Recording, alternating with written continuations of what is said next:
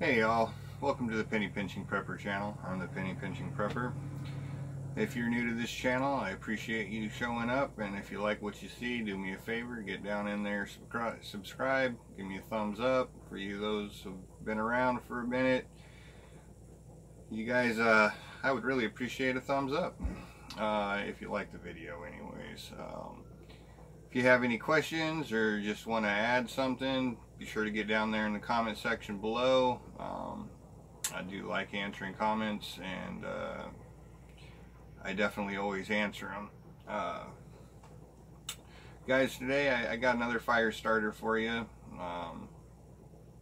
This one's a little bit fun, a little bit interesting, but I'm calling it the afterburner. And when it's all done, this is what it's going to look like. Yeah, it's a pretty easy project. Goes by pretty quick. So let's get into it, guys. So what you're going to need to start off with is a 15-minute road flare. All right, pop the cap off, take it completely off. All right, you'll need a hacksaw. All right. Hacksaw is important. Don't try to do it with a knife or a regular saw. Find yourself a hacksaw. It'll keep it from messing the stuff that burns inside from falling out. Alright. You'll need some cotton balls, a hot glue gun. Alright. And I'm using beeswax. For this project, you really can use any type of wax, but I'm still going to recommend the beeswax and some petroleum jelly. And what you'll need to do is get a couple of tin cans, you know, just your normal size tin can, you know, something like this. Alright. Stick it inside of a pot, put some water in it. Get the beeswax and the petroleum jelly melted down. Alright. And once it's melted down, then you can, you can prep your project. Get it all ready to go. You also need a measuring tape. And if I didn't mention it, which I think I did, but some cotton balls, okay? Alright, so give me 1 second. I'm going to give you a better view so you can see what I'm doing here, and we're going to go through this project real fast. Oh, and if I forgot to mention, get yourself some parchment paper or some wax paper. Wrap it around a piece of cardboard or a board, as you can kind of see over here to the side. I have that done up already. Alright. So you're going to start out by getting your measuring tape. These things measure at about 9 inches long. Okay, so it's going to give you about 9 of them, or it will give you 9 of them, but you're going to want to just mark them out at 1-inch increments. Just take your hacksaw, mark it up with your 1-inch line, give a little slice there so you can see the line. See the little line there? Alright, you'll do that all the way down the thing, get 9 of them all ready to go with just the lines, and we'll get back to you in a second. Alright, as you can see now, we got them all marked out there. It's just faster if you mark them out first and then go through and cut them. Guys, take your time cutting it, because you don't want the filler on the inside to spill out. So just go ahead and take your time. Don't have to go real fast. And any of the dust that it makes, I recommend holding on to. Alright, save it, put it in a glass jar or something, because you never know when this type of a burnable might come in handy with a later on project. So you just get through it, try to get down as low as you can before you try to rotate it to finish it off, and then really take your time. Alright, because you don't want to mess up the nice smooth surface that the hacksaw is going to create for you.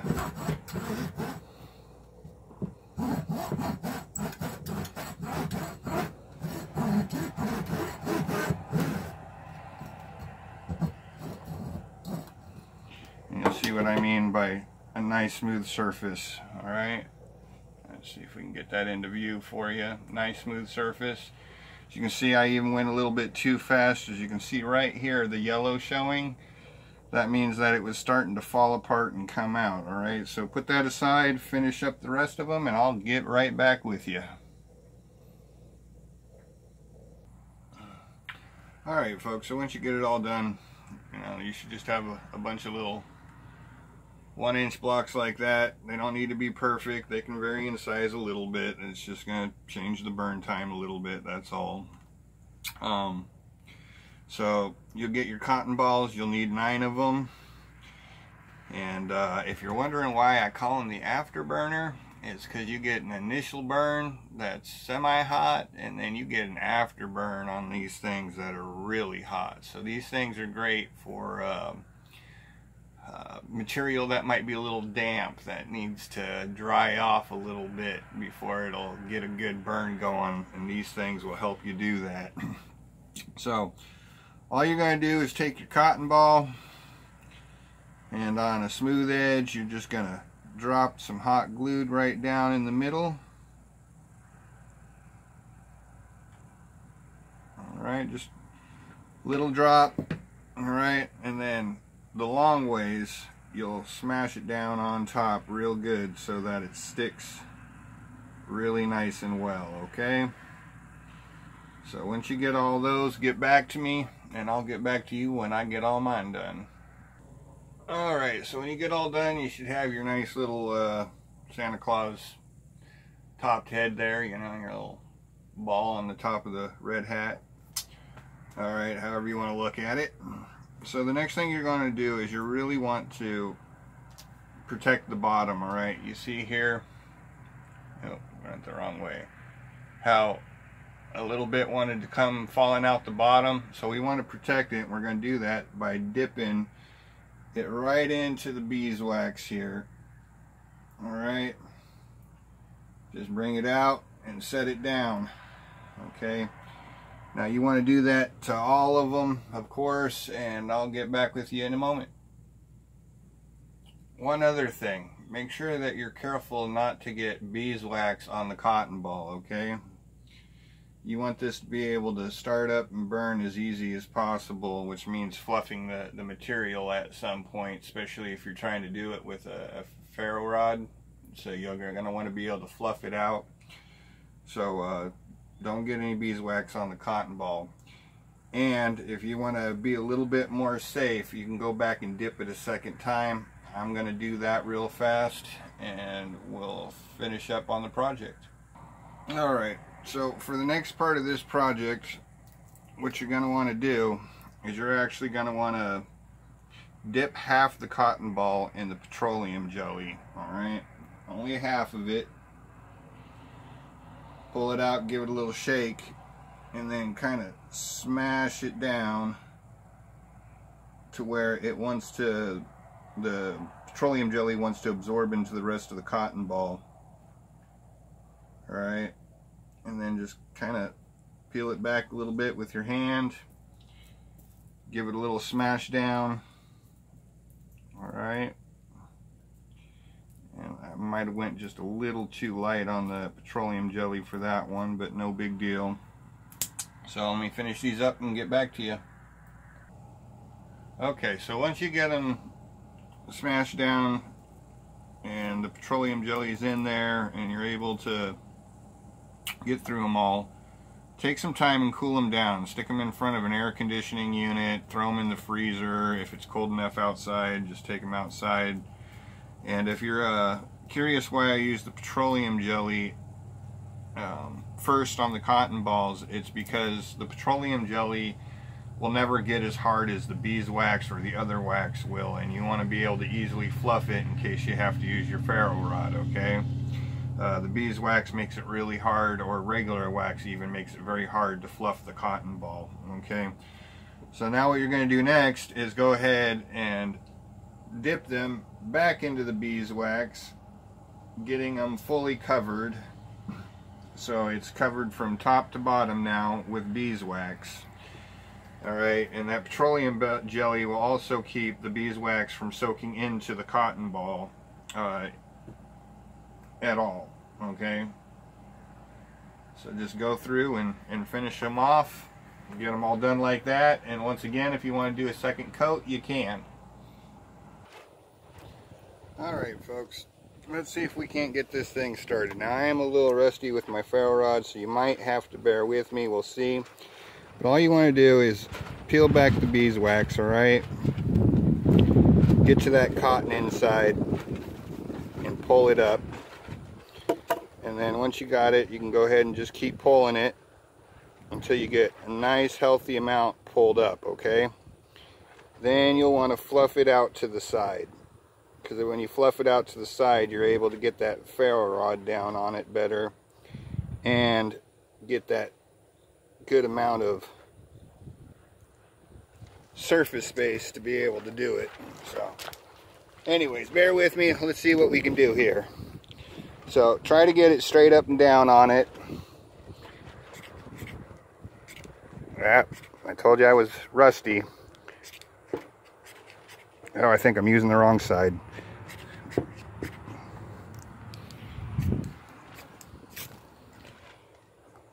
I think I was just using the wrong angle.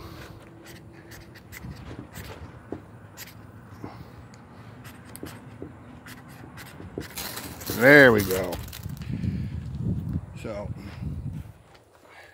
now you'll watch, it'll have an initial burn on it, and it'll last for a little while. It has a good initial burn on it, but you'll see after a while that it gets a lot better.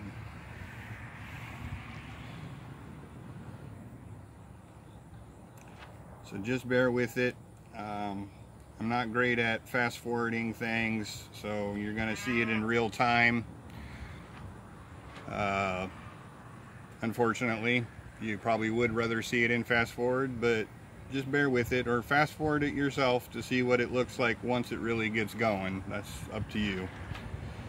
But as I'm sitting here waiting for it to burn, guys, if you like the project, you like what you see, give me a thumbs up, leave a comment down below. And for you new people that might not be subscribed, if this interests you, do me a favor and subscribe. It would be really appreciated.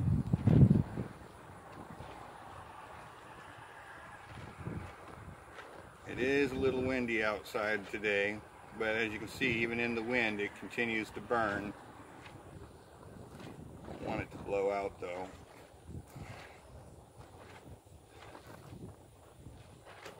We want it to get down there and catch the way it's supposed to.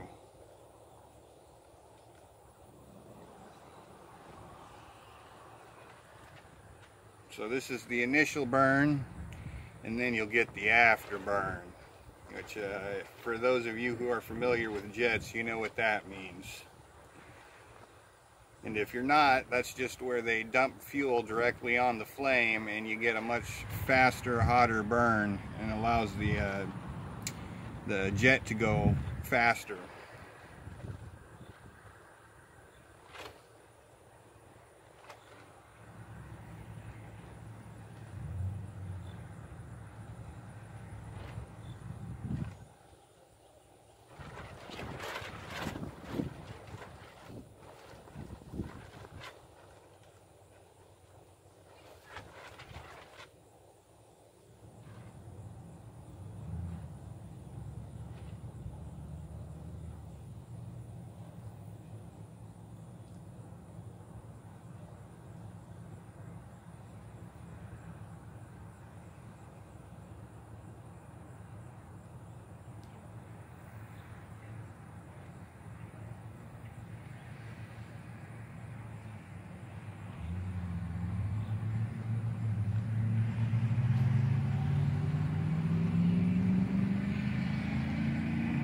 Looks like we're getting ready to start up here any second now. You can see a little bit of red starting in that flame. You can see it's getting a little bigger.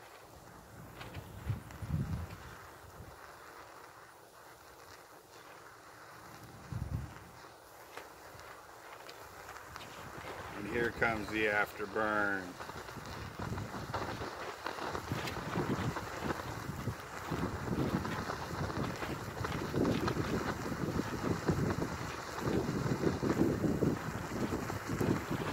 It is really windy out here today, guys. So you can see, even in high winds, this thing actually works pretty darn good. Just imagine if there wasn't so much wind, it would really get things burning. Dry off the materials real well. Whatever you know, dampness is in the twigs and the little branches that you start your fire with, it'd dry it right up and definitely get a fire going.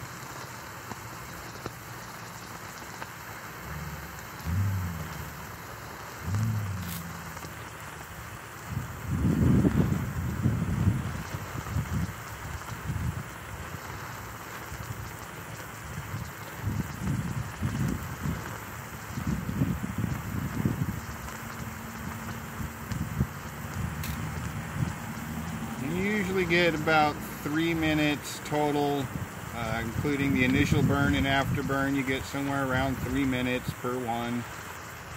I'm sure you guys are all watching the clock by now.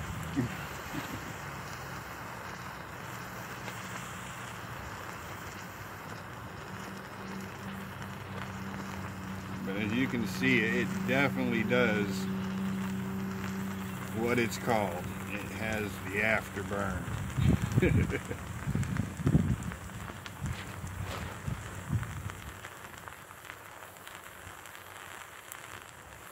So that afterburn is burning at least 3 times hotter than the initial burn, probably closer to 4 or 5. It gets really, really hot.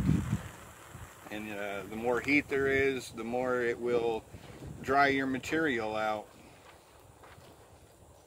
And then it, you know, comes down to a little fizzle. It'll burn like that for a little while, but at the end of the day, that's what it is. So guys, if you like what you see, you know what to do. And always remember, God's good and God bless. Talk at you later.